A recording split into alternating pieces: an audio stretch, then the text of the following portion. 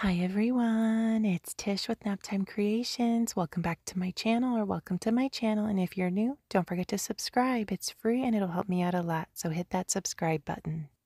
Before we jump into today's video, I have some super exciting news to share with you guys. I'm going to be starting to sell a few different colors of glitter in my Etsy shop, and I wanted to show those to you guys really quickly before we jump into today's video. We're going to be using a few of these colors on the holographic resin hummingbirds we're going to be making today. This glitter here is called Water Lily. It's a super gorgeous blue iridescent mixology glitter. This one here is called Paradise Purple. It's a super fine holographic purple glitter, and it does have some metallic pink glitter mixed in with it, so it has a really gorgeous purple tone. This one here is Cupid's Crush. It's a holographic chunky pink glitter, and I do have a few different colors of a mylar glitter as well. I'll show you those really quickly. This one here is called Sunshine, super bright and beautiful. I also have a blue mylar glitter right here called Ocean Shores. I love, love, love this one. We're going to be using 3 colors of the mylar glitter today on the resin hummingbirds that we're going to be making. I also have this orange. It's called Sunrise. And I'll be sure to link my Etsy shop down below if you want to go check out these glitters. We're going to be using this gorgeous white iridescent mylar glitter today. This one's called Magnolia Sparkle. And we're also going to be using this green. This one is called Lucky.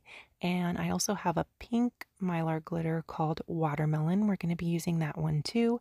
This watermelon, keep in mind if you guys do want to pick it up, it is a little bit more chunky than the other mylar glitters. It's got the cuts of it are just a little bit extra chunky. And I have that listed and noted in my Etsy shop as well. So definitely go check out my new glitters in my Etsy shop. I'll link it down below.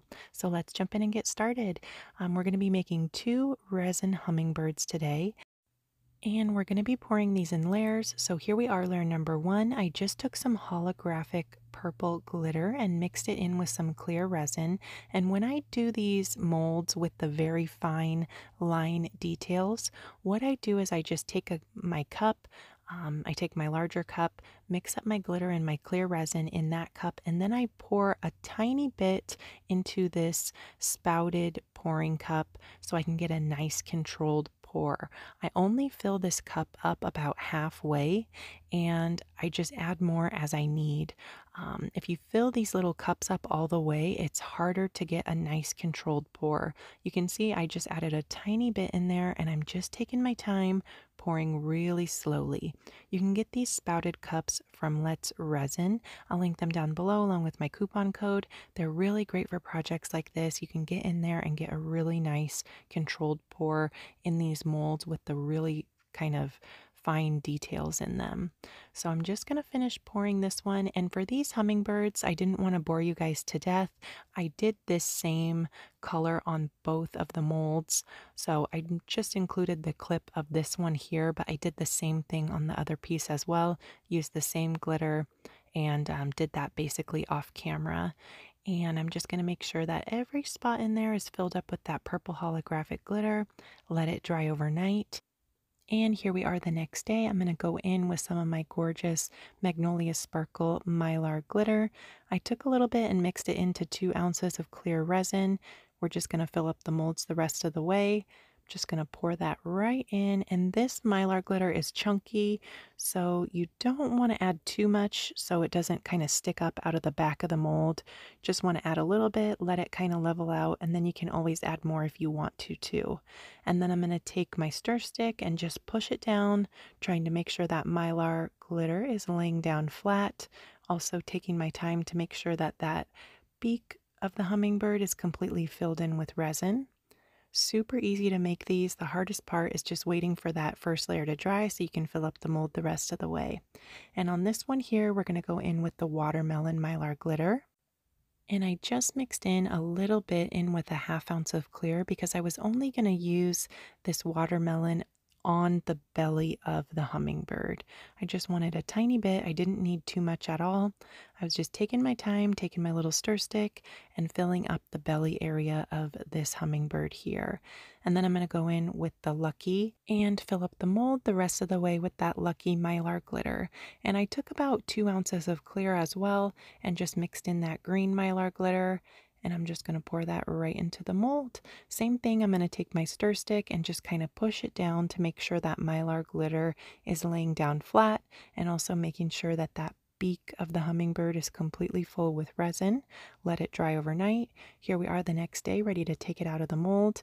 And this one here at the bottom, I accidentally overfilled it a little bit. So if that happens, what you can do is just take some nippers. I will link the ones I like to use down below. I get them off Amazon. You can go in and cut off any kind of overspill on your resin creations. They work really great and they're not very expensive. Love to use those to kind of clean up my resin pieces if I have to. But here's how this one turned out, and now we'll demold the magnolia sparkle as well. Super gorgeous. Let me know which one's your favorite down in the comments, if you like the green and the pink or this white one here. I really like them both. I love the first one, how I did the watermelon mylar glitter in the belly area. I think that turned out really cute, but let me know what you guys think. Let me know if you have any questions down in the comments. Don't forget to subscribe to my YouTube channel, Naptime Creations, and thank you guys so much for watching. Off camera, I turned these into sun catchers. So what I did was I just took my little handheld drill, drilled a hole in the top and the bottom, installed 2 eye screws and my glass crystal beads, and now you have a sun catcher. You can see in the sunshine, they throw a lot of really gorgeous, beautiful rainbows. And if you guys want me to film like a really quick short video showing you how I drill the holes and attach the eye screws, let me know and I can do that as well. Just drop me a comment down below saying you want to see how I drill the holes and all that good stuff. But let me know what you guys think. Don't forget to go check out my new glitters in my Etsy shop. And I thank you guys so much for watching. I appreciate you all so much. I hope you're all doing wonderful, and I will see you guys really soon for another video. Thanks so much for watching. Bye, guys.